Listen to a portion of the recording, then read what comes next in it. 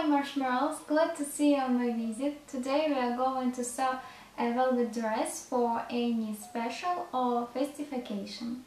I will be making it for my birthday, which will be very soon. I wanted something not complicated but spectacular. And it seems to me I have thought of a wonderful variant. The inspiration was my own mood board, which I made when I thought up the options for celebration. As you can see, I also decided to add drapery to make the dress look not so simple. 39 inches of velvet in the main color, 19-inch additional, 15-inch fabric for the lining, thread and, of course, the fluff. If you want to remove the fluff in the wash, you need more transparent bottoms. All fabrics we decant. By the way, very carefully, we almost don't touch the fabric with the iron. Model the dress without shoulders is simple enough. Measure the armholes and divide in half.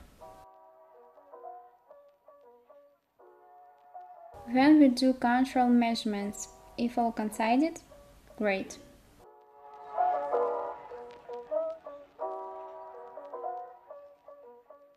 So, velvet is definitely not the easiest material to work with, but I really wanted it.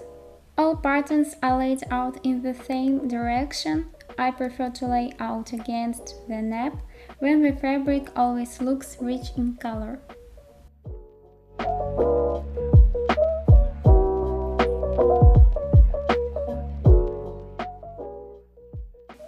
Thread for velvet should be chosen carefully, something in between the by-linked direction and against it. The first thing we do is to join the sleeves from the back and the front.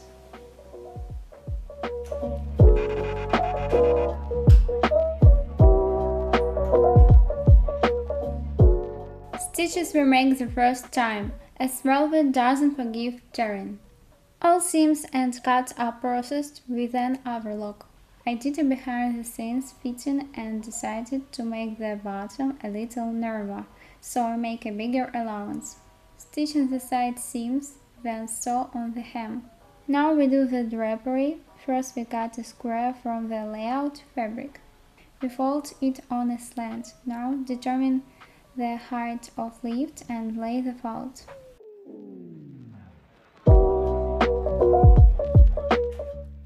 Stitching, turning out, lay the folds and overstitching.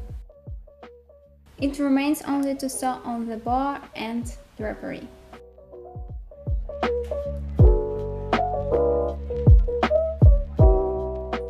The dress is ready!